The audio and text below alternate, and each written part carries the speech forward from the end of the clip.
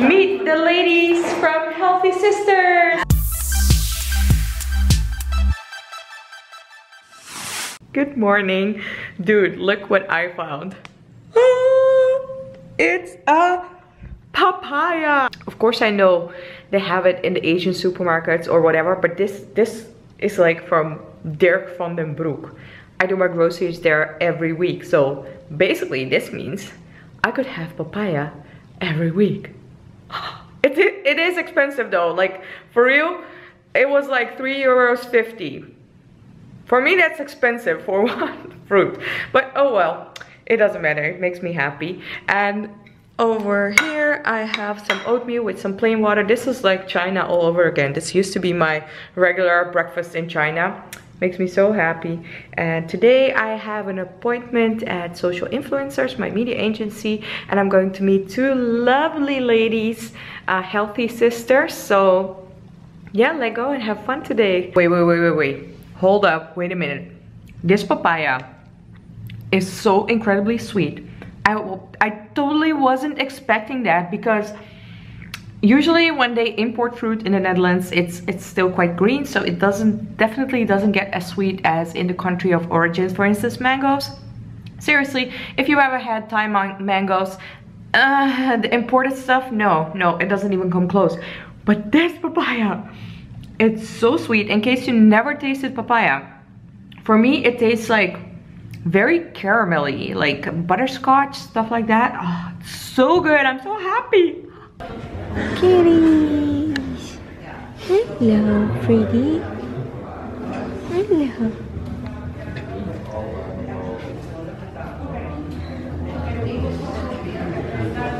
Oh, no.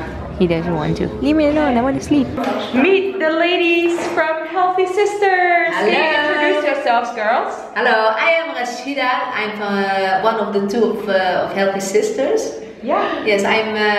Your English is very good. No, they're so cute. I don't like it at all. No, you are so cute. I just told them, like, I learned to appreciate the Dutch accent so much more. Like when we speak English, usually most Dutchies have a Dutch accent. It's a crab. I really appreciate it, because when you're abroad, you can recognize all the fellow Dutchies. I love it. Thank you. My problem is in my head I can speak English, but your English is fine, seriously. Yes? It's fine. Thank you. Yeah. Can you introduce yourself? I am Najima. I'm the other half of the Healthy Sisters. Yes. And yeah. You guys make YouTube videos You make with healthy recipes, Yes. and you also vlog. Yeah. Yes, we have. Moroccan recipes, eh? Yes. It is Moroccan healthy recipes. Yes. And we hope you like it. Yeah, check out their channel, Healthy Sisters. This was so much fun. The ladies are so incredibly, I don't know, such incredible positive energy, and I'm so happy. I just had a good meeting and now I'm off to do something really fun.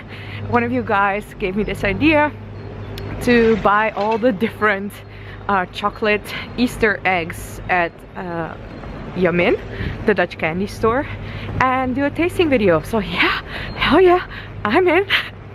But first, falafel for lunch, because your girl is hungry and this is a really good healthy vegetarian option. I'm a little bit late. So they had 40 flavors amongst others, so spun sugar or cotton candy, but yeah, I think there's still enough to try.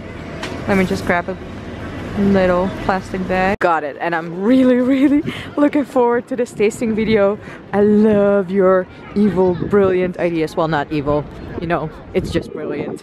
Just walking back home, and look, it's such a pretty garden behind the Rijksmuseum. Iconic Amsterdam behind the Rijksmuseum. I'm just, what the F? Where are all these bubbles coming from? Bubbles.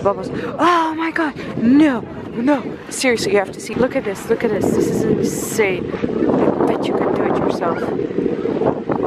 What?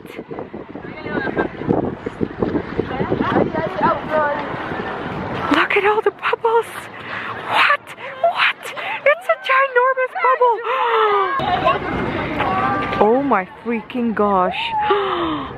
Wow. Seriously, I'm 31 and I get like super excited about these kind of things.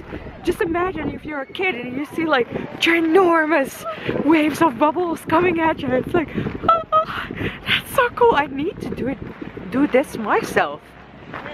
This is really cool. I think it's quite easy. It should be quite easy, right? But you need the wind because you of course can't blow all those bubbles. I'm gonna think about this.